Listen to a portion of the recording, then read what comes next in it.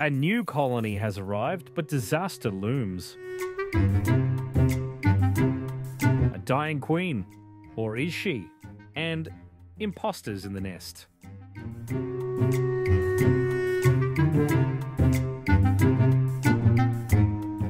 I truly believe this is one of the most beautiful ants in the world. The golden-tailed bull ant, or Myrmecia Piliventris. This is quite a fascinating bull ant and a very active colony, so let's dive in and have a closer look at these spectacular ladies. Okay, so they came to me like this, all plugged up. And the nest needs a little bit of TLC. However, I don't have much time on day one, so my very first job, until I get more time, is to give them some sugar water on some cotton to give them those carbohydrates they are likely craving.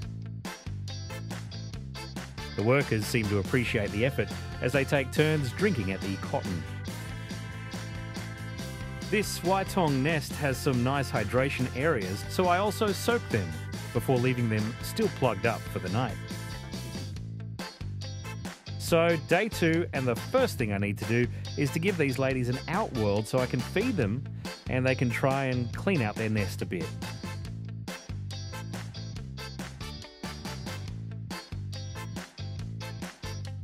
The first workers start to explore quite tentatively, and I really notice with these golden tails how much more placid they are compared to the giant bull ants like these that are constantly threatening to rip my head off just for looking at them the wrong way. So as there is a great fuss within the nest, I decide to give the colony some protein.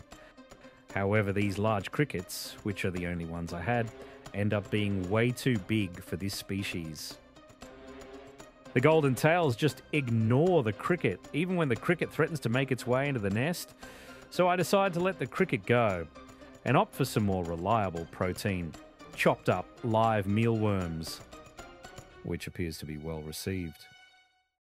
So now they are finally fed and settled, it's time to take a closer look at the nest.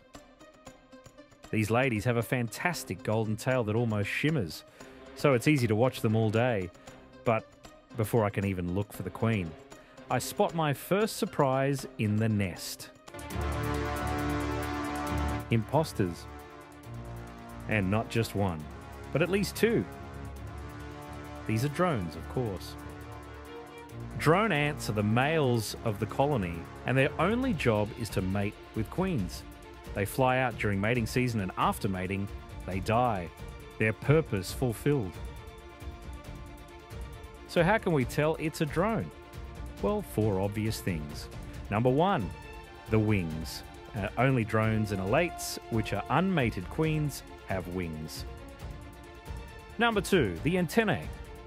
This is a massive giveaway. See how they're straight compared to the bent antennae of the worker.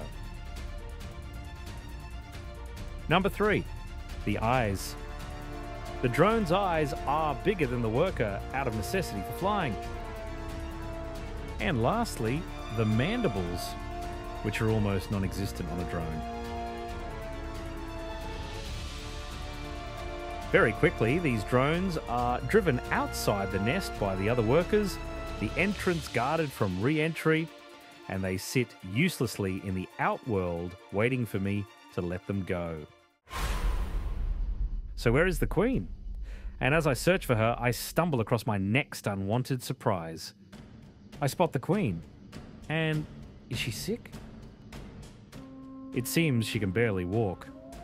There's workers caring for her, trying to clean this sticky gunk off her. This could be a disaster.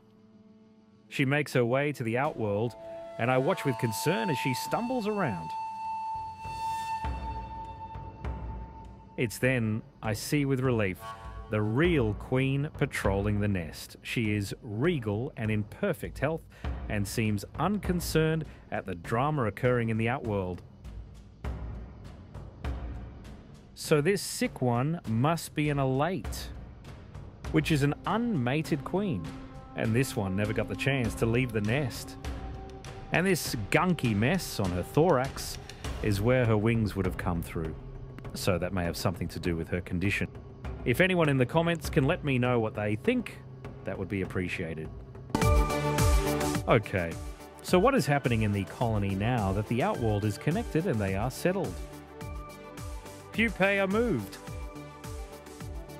Cocoons are carefully cared for. Larvae are separated. Preening commences. But the biggest activity seems to be removing waste.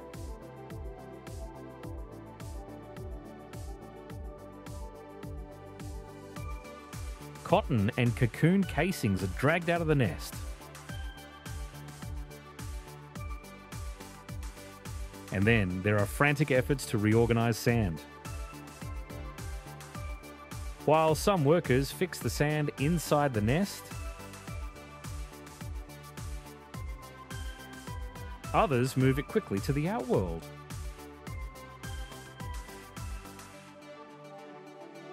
I leave them for a couple of days to settle, and when I look again, tunnels have already been built in the outworld.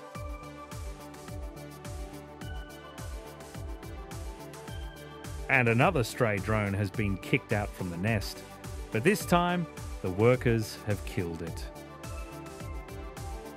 Don't forget to like, subscribe, and hit the bell icon for more ant-keeping adventures and tips.